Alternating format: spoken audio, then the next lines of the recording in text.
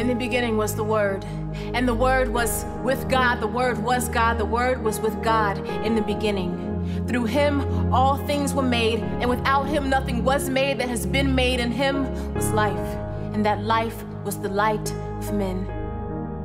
The light shines in the darkness, but the darkness did not recognize it. The light shines through the darkness, but the darkness didn't even notice. He came to that which was his own, but his own did not receive him. Even in his own land and among his own people, he wasn't wanted.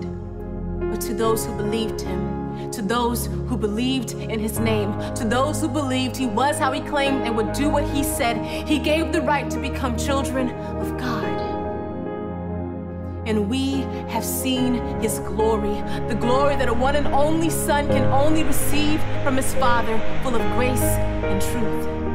And the Word became flesh and made his dwelling among us. The Word became human and lived here on earth among us. And having become human, he stayed human. He humbled himself. He didn't accept any special privileges. He lived a selfless, obedient life to die a selfless, obedient death, and the worst kind of death at that, crucifixion.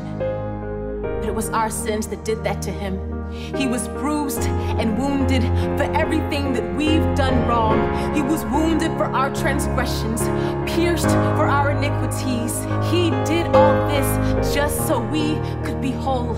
And God exalted him to the highest place, gave him the name that is above every name, that at the name of Jesus, every knee would bow in heaven and on earth and under the earth. Every tongue confess that Jesus is the master of all.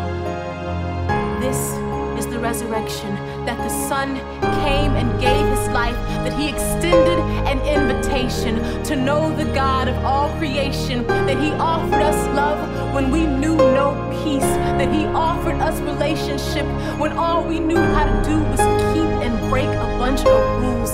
This is the resurrection, that in his death we have come to know life, that we can freely offer our life to him.